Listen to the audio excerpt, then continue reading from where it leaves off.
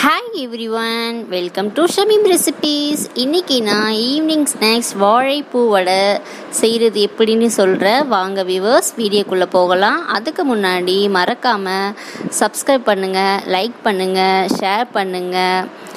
வாங்க வீடியோக்குள்ளே போகலாம். இது லாக்டவுன் டைமில் வீட்லேயே சிம்பிளாக ஈவினிங் ஸ்நாக்ஸ் செஞ்சது, எப்படி செஞ்சது சொல்லிவிட்டு நான் உங்களுக்கு சொல்லித்தரேன். இது எங்கள் வீட்லேயே வாழை மரம் இருக்கிறதுனால எங்கள் வீட்டிலே இருந்த வாழைப்பூவை வச்சு நான் வாழைப்பூ வடை செஞ்சுருக்கேன்.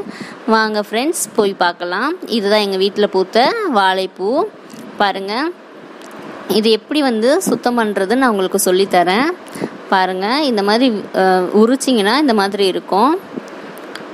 பார்த்தீங்களா, இந்த மாதிரி தான் அழகாக பூவாக இருக்கும். இந்த பூவை இந்த மாதிரி பிரித்து எடுத்துக்கோங்க, பிரித்து தனியாக எடுத்துக்கோங்க. அதுக்குள்ளே ஒரு மெல்லிசான ஒரு தோல் இருக்கும். அந்த தோலை நம்ம நீக்கிடணும்.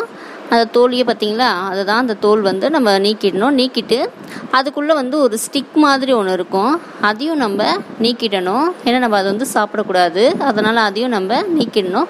அதையே சாப்பிடக்கூடாதுன்னா அதனால தான் கொஞ்சம் கசப்பாக இருக்கும் நான் நினைக்கிறேன், எனக்கு சரியாக தெரியல.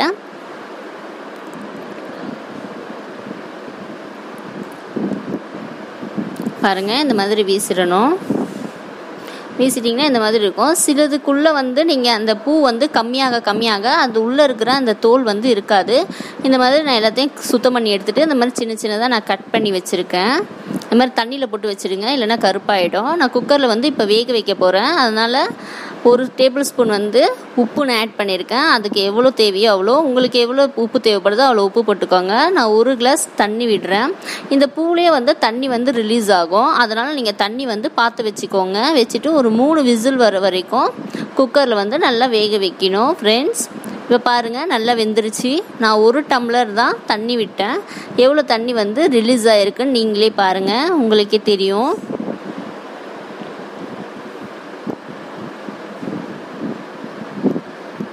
பார்த்தீங்களா, அந்த மாதிரி தண்ணியை நீங்கள் நல்லா வடிகட்டிக்கோங்க.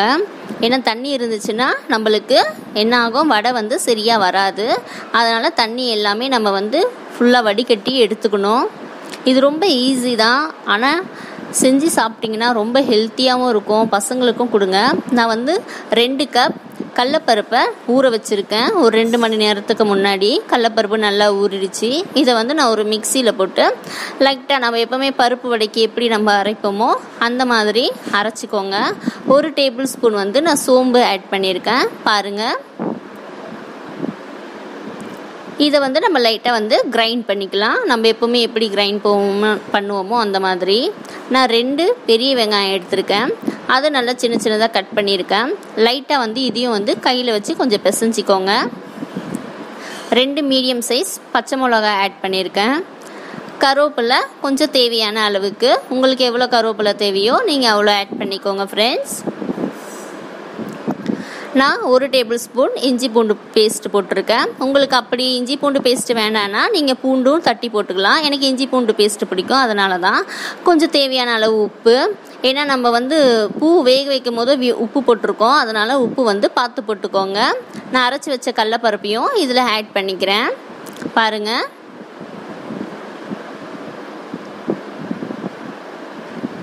இப்போ பாருங்கள், அதில் நான் பூவும் ஆட் பண்ணுறேன். தண்ணி இல்லாமல், தண்ணி எல்லாமே நம்ம ஃபுல்லாக பிழிஞ்சு எடுத்துட்டு வெறும் அந்த பூவை மட்டும்தான் நம்ம ஆட் பண்ண போகிறோம் வியூவர்ஸ்.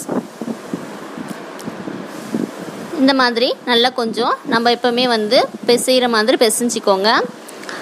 ஒரு சட்டியில் நான் எண்ணெய் வச்சுருக்கேன். எண்ணெய் சூடாயிடுச்சு. இப்போ நம்ம எப்போவுமே வடைக்கு எப்படி தட்டுவோமோ அந்த மாதிரி நல்லா ஒரு உருண்டையாக பிடிச்சிட்டு கையில் வச்சு தட்டிட்டு நீங்கள் எண்ணெயில் போட்டு பொரிச்சு எடுத்திங்கன்னா ஈவினிங் ஸ்நாக்ஸ் வாழைப்பூ வடை ரெடி ஆகிடும் ஃப்ரெண்ட்ஸ். இது நீங்கள் வீட்டில் கண்டிப்பாக செஞ்சு பாருங்கள். உங்கள் வீட்டில் குட்டீஸ் இருக்காங்கன்னா அவங்களுக்கும் இதை கண்டிப்பாக செஞ்சு கொடுங்க. நீங்கள் எப்போவுமே இந்த வாழைப்பூ வடை செஞ்சு பார்த்தீங்கன்னா ரொம்ப நல்லாயிருக்கும். நம்ம எப்போவுமே நார்மலாக வீட்டில் பருப்பு வடை தான் ஃப்ரெண்ட்ஸ் செய்வோம். ஆனால் நீங்கள் இந்த மாதிரி டிஃப்ரென்ஸாக செஞ்சிங்கன்னா உங்களுக்கு ரொம்ப நல்லாயிருக்கும். உங்கள் வீட்டில் வர கெஸ்ட்டு வந்தாங்கன்னா கூட நீங்கள் இந்த மாதிரி செஞ்சு கொடுங்க. இது ரொம்ப ஹெல்த்தியானதும் நல்லாயிருக்கும். நீங்கள் ஒரு வாட்டி ட்ரை பண்ணுங்கள். ட்ரை பண்ணிவிட்டு உங்களுக்கு எப்படி வந்துச்சுன்னு சொல்லிவிட்டு மறக்காமல் எனக்கு கமெண்ட்ஸ் பண்ணுங்கள். Thank you viewers.